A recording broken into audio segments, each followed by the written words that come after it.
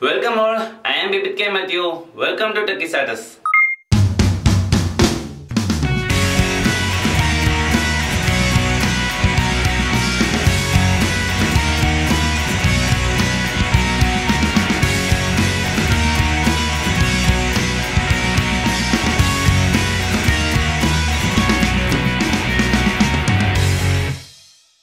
A massive ransomware attack spreads over the computer systems of hundreds of public companies and private organizations.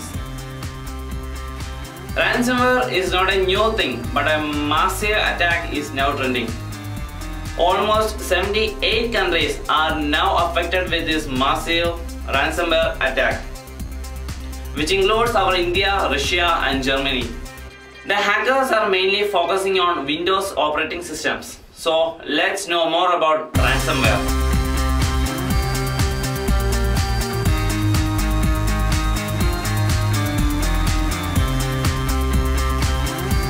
Ransomware is a type of malware software which is used by the criminals or hackers to attack the computer systems.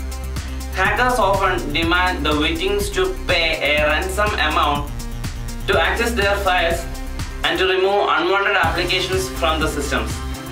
In the case of NHS attack, the ransomware used was called WannaCry or WanaCry virus.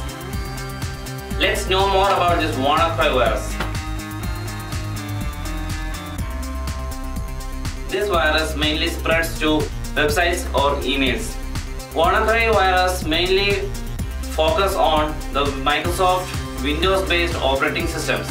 When we open this software, the software tells the users the file has been encrypted and gives them few days to pay upon. And if they don't pay, the files will be deleted. So now check out how this virus spreads.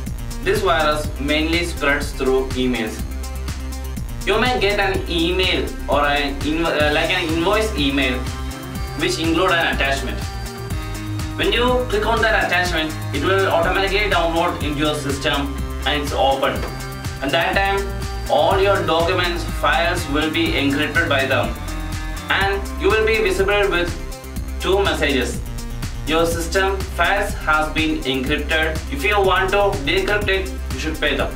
Let's know how to protect yourself from this ransomware attack. To protect from the ransomware attack, you should need an antivirus in your system and the antivirus should be updated. Backup your all system files. Set up pop-up blockers on your browsers. Be careful while opening your email and attachments. If your system got attacked, suddenly go and disconnect the internet.